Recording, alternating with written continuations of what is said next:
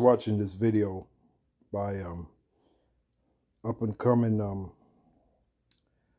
elder AhmawanGabar, priest AhmawanGabar, brother AhmawanGabar from the main camp. He did this video entitled "My Dream Last Night. We were preparing a major feast like event for High Priest Ariah." So this very well may be an omen to the returning of High Priest Ariah. That's the man that you see here on the left. The man on the right is High Priest, as his title was back then, High Priest, Elder High Priest Marshall. And wholeheartedly, beginning with Elder Apostle on down, we believe those two men will be coming back together again. Will be united. You know, they really haven't been united since the split that happened way back in what, 1990, what, 97, 96, 98, somewhere around there. There was a major split, and we tell you brothers about that, between King Marshall, which is the man on the right, and High Priest Ariah, which is the man on the left. Now in the spirit, we believe that the man on the right is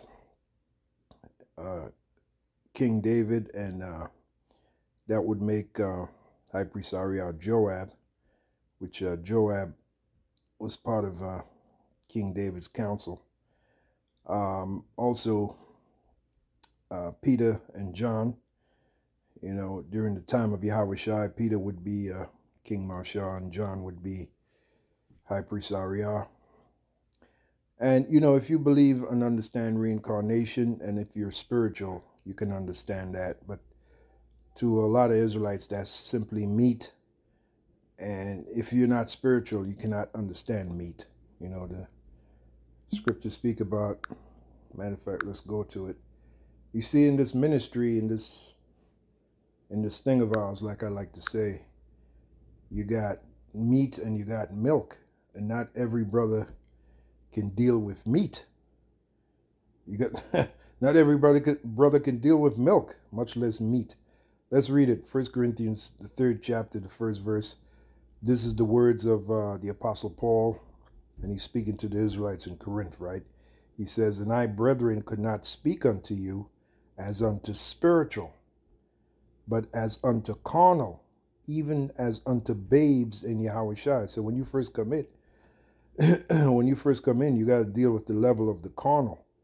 Unless you're an exceptional individual, you know, there are exceptions to the rule, you know, but the general rule is a guy first comes in, he hasn't developed a spiritual mind yet. You know, he's still thinking carnally. Now it takes time, unless you, like I said, you're exceptional and the Holy Spirit's really working with you because you're one of those special men that was back there in the past. You do have special men that were, you know, back in the past. Unless you're one of those, then it takes a while for you to develop a spiritual mindset.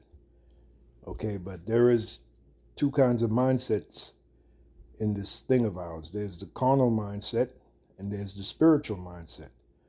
"And I, brethren, could not speak unto you as unto spiritual, but as unto carnal, even as unto babes in Yahushua.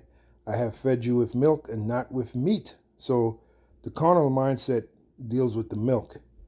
The spiritual mindset deals with the meat. The meat is a lot stronger than the milk. Okay? "And I have fed you with milk and not with meat, for hitherto you were not able to bear it." Just like you can't feed a baby meat. The baby's going to choke and die, man. You got to feed the baby milk until the baby grows up and develops what is called teeth and is able to eat meat. Okay? So that takes time. "I have fed you with milk and not with meat, for hitherto you were not able to bear it," meaning understand it. "Neither yet now are ye able." All right, so, you know, going back to dealing with reincarnation, which reincarnation is meat. It's not milk. It's meat. To understand reincarnation, which simply means back in the spirit, You know, or back. I'm sorry, back in the flesh. The spirit goes back into the flesh. That's reincarnation. Literally means back in the flesh. For you to understand that and how that works, you know, in pursuant to Exodus 20:4, where the Lord said He visits the iniquity of the children unto the third and fourth generation. So that's reincarnation. That's that same spirit coming back through its family line.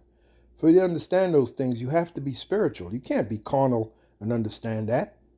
You got to be spiritual, man. And you can't make yourself spiritual. It's a gift. Once again, it's a gift. Just like faith is a gift, being spiritual is constantly thinking spiritually, and being spiritual is a gift. It's not given to every Israelite. just like the gift of faith is not given to every Israelite. Why do you think the scriptures speak about the precious faith? Let's get that.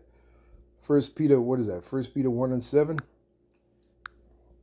There are gifts in this thing of ours. The Apostle Paul spoke about that. First Peter 1:7, that the trial of your faith, being much more precious than of gold that perisheth. Now that term faith is a gift given by the Father. We're going to read that scripture next. That the trial of your faith, because our faith is going to be tested, no doubt about it, being much more precious than of gold that perisheth, though it be tried with fire, tested. Another word for tried is tested. You know what the big test is going to come for our faith? The big test? That's the MOTB. The MOTB, that's the big test for our faith.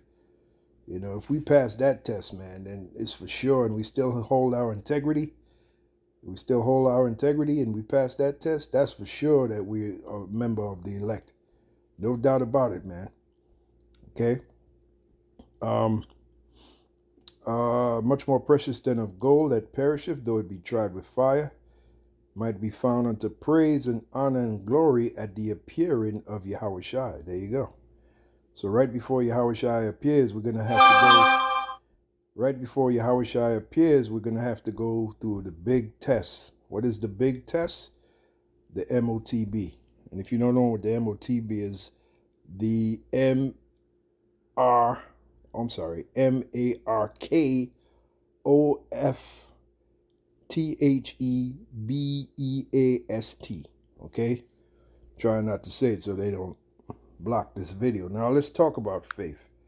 What is faith? Faith is a gift. All right. What proves that? Ephesians 2:8. It says, "For by grace are ye saved through faith." This is the Apostle Paul speaking to the Israelites in Ephesus, which the church at Ephesus was massive. There was a massive church at Ephesus. Okay. And the Apostle Paul presided over that church. Him right along with Timothy and other men that was under him. When you go into the history, that is. "For by grace are ye saved through faith, and that not of yourselves. It is the gift of the Heavenly Father." See? So you can't, or we, I keep saying you, we can't give ourselves that gift.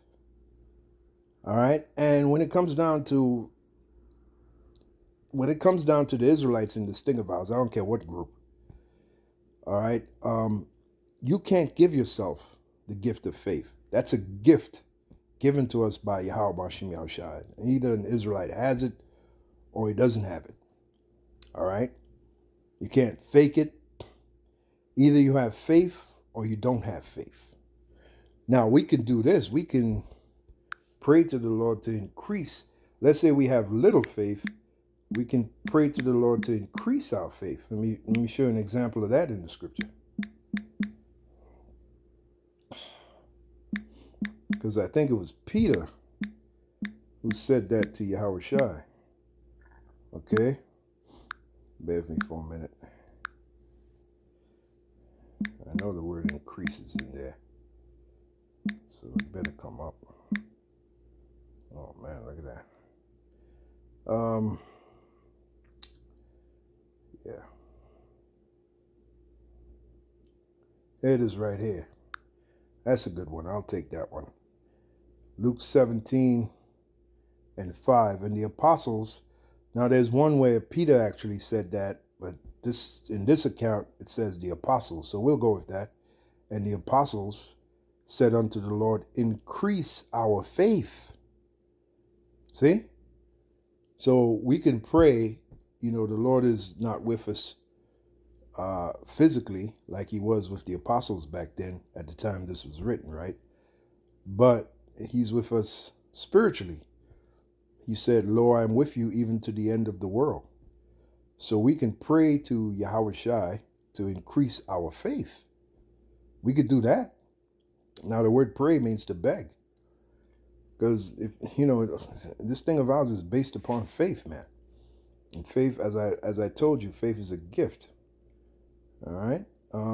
Luke 17:6, and the Lord said, if you had faith as a grain of mustard seed, and that's a very small seed, ye might say unto the sycamore tree, be thou plucked up by the root, and be thou planted in the sea, and it should obey you.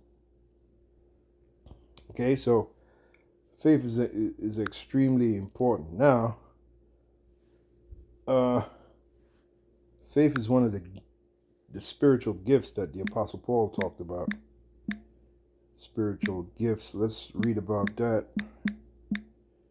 So we can pray for these things. All right, spiritual gifts.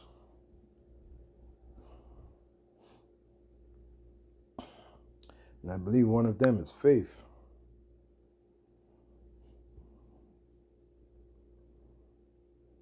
Now concerning spiritual gifts, brethren, I would not have you ignorant. Let's jump down to the 4th verse. Now there are diversities of gifts, but the same Spirit. That's the Spirit of Yahweh Shem Yahushai. Now it goes into it. But the manifestation of the Spirit is given to every man to profit withal, profit in the ministry, right? And we're those every man the scriptures is talking about. For to one is given by the Spirit the word of wisdom, to another the word of knowledge by the same Spirit. So these are the different gifts in this ministry. To another, faith by the same Spirit. See? The gift of faith.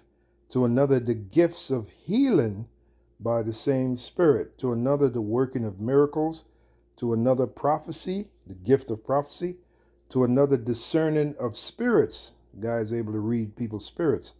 To another, diverse kinds of tongues. That's different languages. To another, interpretation of tongues. All right, so clearly you see here there's different gifts in this thing of ours, man. It's called spiritual gifts. All right, so basically what I want to say in this video is these two men are going to come back, and the dream that come back together, that is, the dream that AhmawanGabar had, that was definitely a spiritual dream. I can see it happening. Exactly how it's going to happen, I cannot say.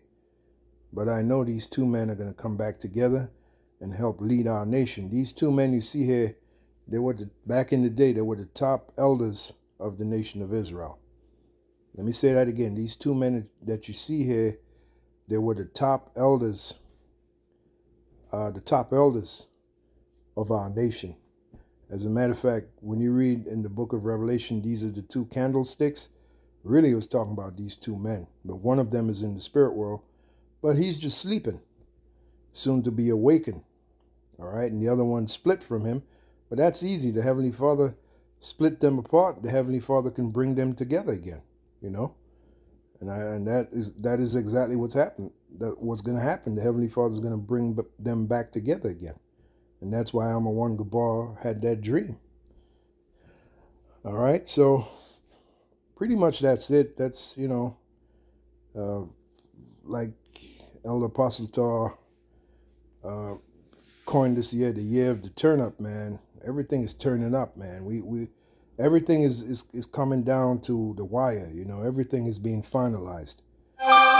More and more we're talking about these men. That's not by coincidence. For many years, we really didn't talk about these men. We'd mention them casually every now and then to keep their works alive. But as of late, we've been talking about these men a lot. We've been talking about Elder High Priest Yaquab a lot. which I got some videos I gotta show of Elder High Priest Yaquab. We've been talking about Elder High Priest Ariel a lot. We've been talking about Rabbi Abba Bivens a lot. We've been putting up videos of these men. That's not by coincidence, brothers. That's an omen. That's a sign of things to come. Because these men, they are a permanent part of this thing of ours, and their works do follow them. Okay, so look forward. That's part of prophecy. We're always talking about prophecy, right? Look forward to seeing these two men come together. That's part of prophecy too. Okay? All right, so with that, on to the next one.